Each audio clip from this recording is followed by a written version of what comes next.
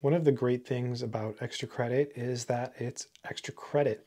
Makes it really, really good. And even though a question that's worth regular credit means just as much, there's something about it being extra credit that makes it extra special. So a long time ago, I put this question on an exam, and it was a calculus question, and nobody got it right. Not a single person got it right. So then what I did was I started putting this question on several tests every semester after semester, and nobody was able to get this question right. In this video, we're gonna go over this question and we're gonna solve it. And the reason that you see this book here is because I wanna talk a little bit about this book.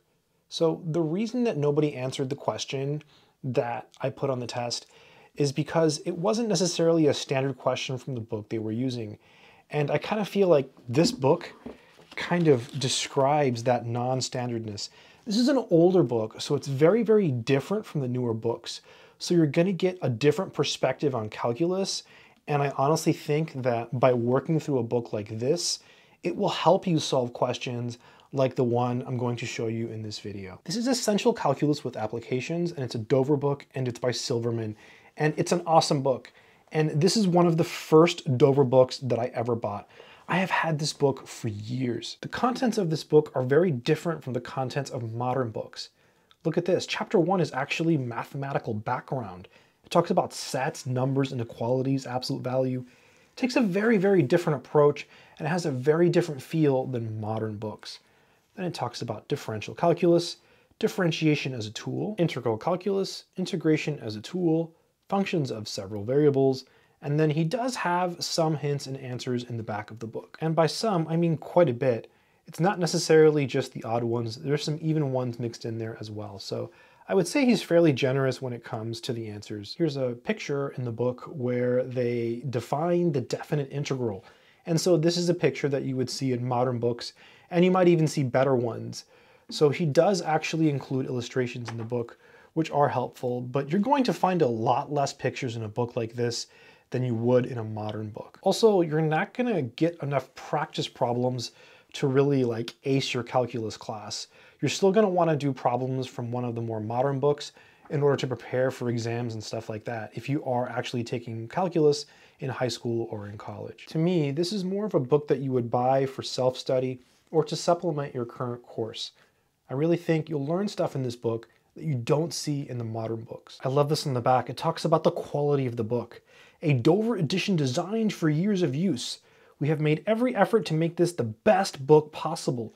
Our paper is opaque with minimal show-through. It will not discolor or become brittle with age. Pages are bound in signatures in the method traditionally used for the best books and will not drop out. Books open flat for easy reference. The binding will not crack or split. This is a permanent book, and honestly, I have had this book for years, and even though it's a paperback, that's one of the things I really like about Dover books. Also, the price. This book is extremely affordable. All right, so let's go ahead and jump into that problem that I was talking about, and I'm gonna show you how to solve it, and I'll explain why nobody got it right. Okay, so this is the problem. Find the equations of the tangent lines to the graph of f of x equals x squared that pass through the point 1, -1. So this problem looks really innocent, but it actually has a technique that you don't see in other tangent line problems in textbooks. And that's pretty much the reason that I think that nobody got it right, is because they just weren't familiar with the technique. That's why I felt it was appropriate to talk about the Silverman book, because it does have different types of problems, and it'll expose you to different math that might help you solve a problem like this. All right, so let's go ahead and go through its solution. Let's start by drawing a picture of what's going on so that we can actually understand the problem. So this is the y-axis, and this is the x-axis. So this is x, y, and we know that f of x equals x squared.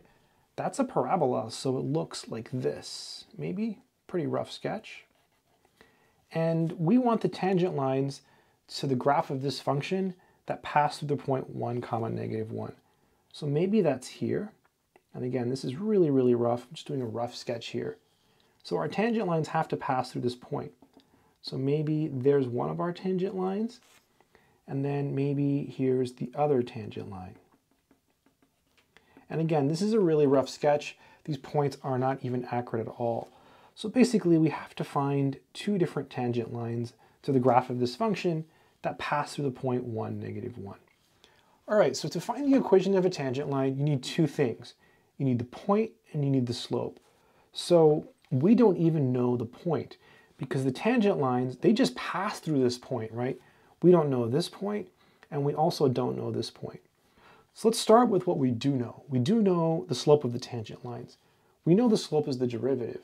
So the derivative of this function is just going to be 2x. But then we're kind of stuck. So what else do we do? All we have is this. So the trick is to somehow use this information in the problem to help us find the slope or to find the points. So what we'll do is we're going to give this a name. I'm going to call it xy. And recall that slope is also equal to rise over run. So m is equal to, well, you subtract this from this. So y minus negative 1. Right, you subtract the y's, and then you subtract the x's, x minus 1. But this is a problem because we have y's and x's, but we know what y is, right? This is the same as y. So y is actually equal to x squared. So we'll come over here and fill it in. And now here's the really cool part. This is the slope, and this is the slope, therefore they're equal. So we have 2x equal to x squared plus 1 over x minus 1.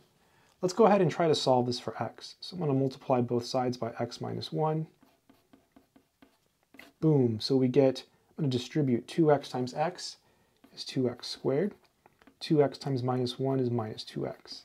Then here we have x squared plus 1. Let's set it equal to 0 and try to solve. Subtract x squared and subtract 1. We will get x squared, right? Minus x squared gives us x squared minus 2x. Subtract 1 and you get that. You might think this factors easily, but it doesn't, because this is a minus 1. So what we're going to do is I'm going to add the 1 to the other side, and we're going to complete the square. So you have x squared minus 2x equals 1. To complete the square, you take the coefficient of x, you divide it by 2 and square it. So it's negative 2 over 2 squared. So it's negative 1 squared, so that's 1. Then you add that to both sides. So over here we'll get this, going pretty quickly. And then you add it to this side, so you get this. Now we've completed the square. This is a perfect square trinomial. It factors. You keep the sign, divide by 2 always. Boom. Take the square root of both sides. Because you have a variable squared and you're taking the square root, you have to put a plus or minus. I'm going a little bit quick because it's still more, right? So we're almost there though.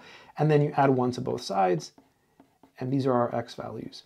And the key step that everyone pretty much didn't do was this one. So now we have these x values, we need the y values. Recall our original function was f of x equals x squared. So basically we have to take these x's and plug them in here. So f of x is x squared. I'll write it again so you see it. So f of 1 plus or minus square root of 2 is 1 plus or minus square root of 2 squared. You can multiply this out using a formula. You square the first one, you multiply these and double them. And if it's plus, you put plus. If it's minus, you put minus. So it's just plus or minus. And you square the last one so you get 2. Again, you can FOIL and break it up into cases. This is just a little bit quicker. It's basically the formula that you're used to seeing, but with a plus or minus. So it's a squared plus or minus 2ab plus b squared. I hope you can see that, but maybe not. Yeah, maybe you can. Let me just zoom in. There it is. All right, zooming back out. Good stuff. 2 plus 1 is 3. So this is 3 plus or minus 2 square root of 2. Okay, so now we've got the y value. Mid-problem sharpen. Absolutely necessary. I love the way these pencils smell too, by the way. Yeah, these are nice. These are Ticonderoga pencils. Yeah, very nice. Good quality stuff. So here we have our y value and we have our x values. So we have two tangent lines now. Oh, we also need our slope. So our function, its derivative is 2x. So we have to plug in the x values into this to get the slope. So let's finish up now. Let's finish up both answers. So for our first ordered pair, it'll be 1 plus square root of 2, and then 3 plus 2 square root of 2. That's going to be our first ordered pair. And we're basically going to use the formula y minus y1 is equal to m times x minus x1. And then, so for y1, we're going to use this. So y minus 3 plus 2 square root of 2 equals, for m, we're going to take our x value and plug it in here because that's our slope, right? So 2 times this. And then x minus our x value, which is here. So that would be one of the answers, right? And obviously, you could distribute the -1 here and go from there, but that's one of the tangent lines. The other tangent line is going to be at the other point, 1 minus square root of 2, 3 minus 2 square root of 2, right? There's your x, there's your y.